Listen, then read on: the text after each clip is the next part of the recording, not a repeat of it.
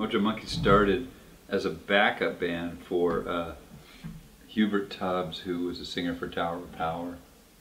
And then I think he ended up going to prison for drugs or something. You didn't want to go and back him up then? No, it was before we. Oh.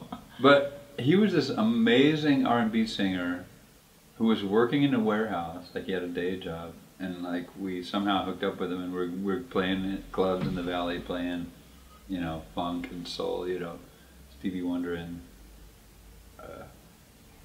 Al Green and the Tower of Power stuff.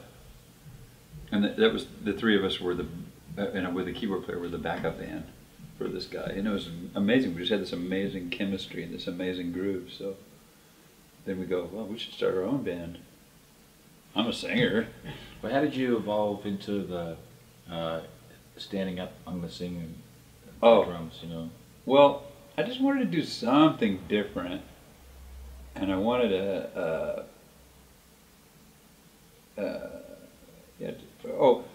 you're always in the back, and then you notice when you're singing, like nobody's even like paying attention. You know, like you have no eye contact with the audience. You have no. So when you're standing up, you have that factor, like where you're, you know,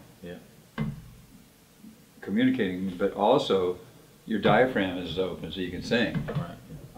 I didn't really realize how much better I could sing until I started singing standing up, because I always sang sitting down at the drum kit.